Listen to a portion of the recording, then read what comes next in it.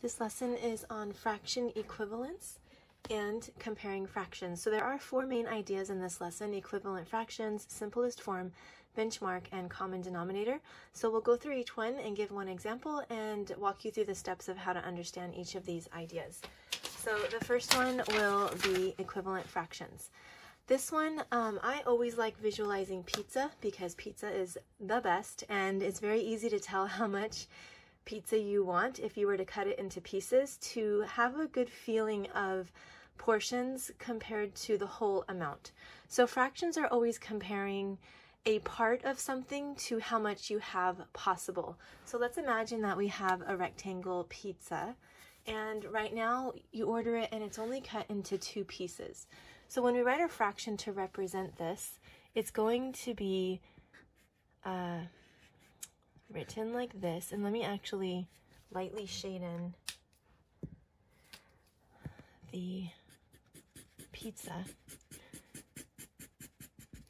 And that will let us know that we are going to have one piece out of the possible two pieces. So to write that as a fraction, we have the whole amount on the bottom and the possible amount on the top, how much we're getting.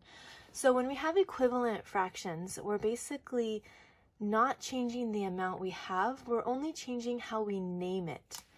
So if I wanted to cut my pizza into more pieces, but each time I cut it, it has to be equal sizes. So right now these are each the same size. Let's say I want to cut it again, and I'm going to cut each one of these pieces again. So there's another cut, and there is another cut. So now there's, again, all equal sized pieces. I didn't change how much I shaded. That amount is still the same. What I did change is the size of the pieces. So now if I were to name this model, I would say, well, how many pieces do I have possible? I have 4 pieces that are possible. And how many are shaded? There are 2 that are shaded. Are these two fractions equivalent? Are they the same amount? Yes, because the amount that I shaded did not change. So these are equivalent. If I wanted to do this more and cut the pieces even further, I would cut it in again, trying to keep them all equal sizes. And I can ask myself, did I change the amount that I shaded? No, that part is the same. All I did was change the size of the pieces. So now I ask myself, well, how many pieces are there possible? And that's always the denominator, the bottom number. So 1, 2, 3, 4, 5, 6, 7, 8. Now there are 8 possible pieces. And how many are shaded? There are 4 that are shaded. So my equivalent fraction is 4 out of 8. So this is the basic idea of what it means to have an equivalent fraction. The next step would be to understand how to do that mathematically without having to draw a model. So the idea of this is, let's go back to 1/2. Let's say we have 1/2, and I want to have you tell me 2 or 3 other equivalent fractions. Basically what's going on between each of these is that we're multiplying. And we're multiplying by a number that doesn't change the value. So in math, what can we multiply by that doesn't change the value of something? I'll go down here. Let's say we have 3 times something still gives me 3. What can I multiply by that doesn't change the value of this? Well, I multiply by 1. So multiplying by 1 is something you can do that doesn't change the value. So if I go back to my fraction, and I want to multiply it by 1, but I don't want to change how much I shaded, what would that look like?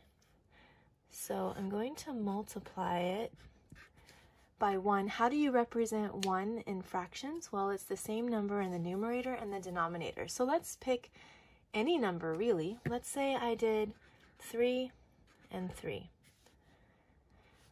3 over 3 is the same as saying 1. I'm just representing it as a fraction.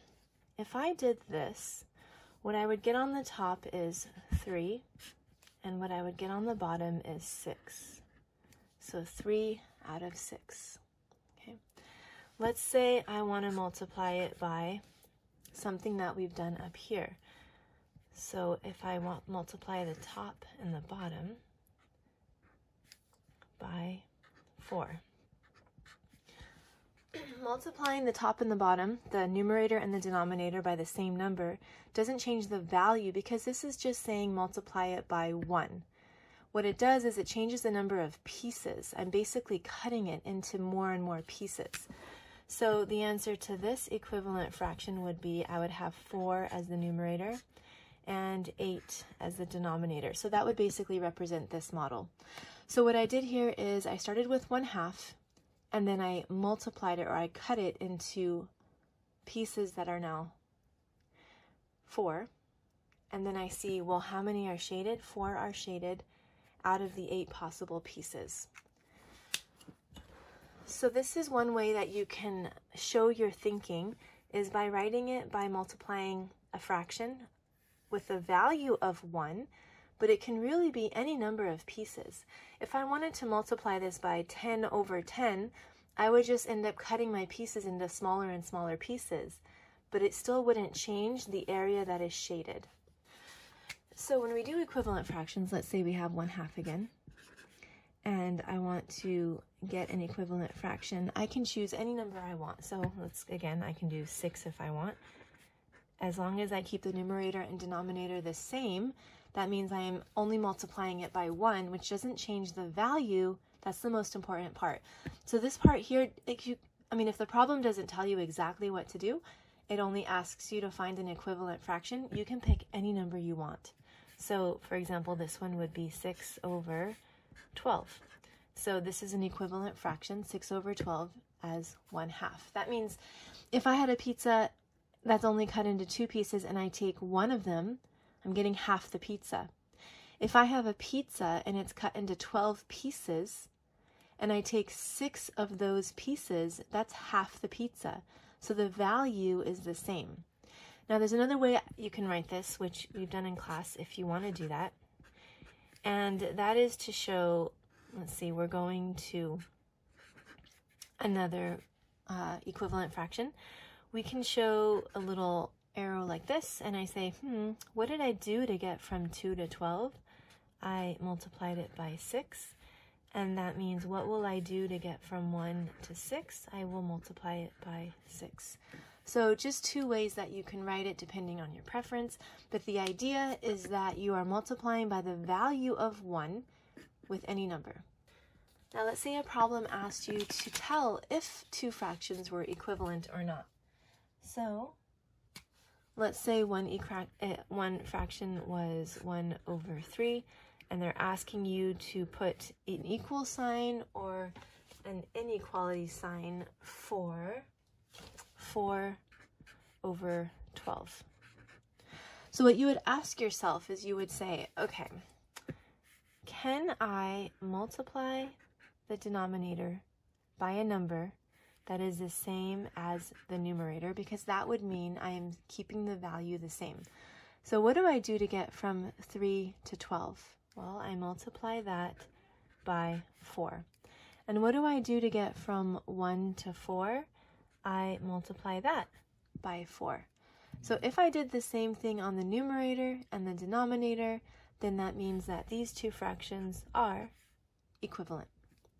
Let's say I have another fraction, comparison like 2/5, and I want to know, is that equivalent to 6 over 10? So I would ask myself again, how did I get from 5 to 10? Well, I multiplied that by 2.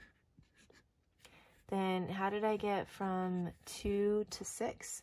I multiplied that by 3. So is the numerator and the denominator the same? No. That means that I am not multiplying by 1, which means I'm changing the value. So this is not equivalent.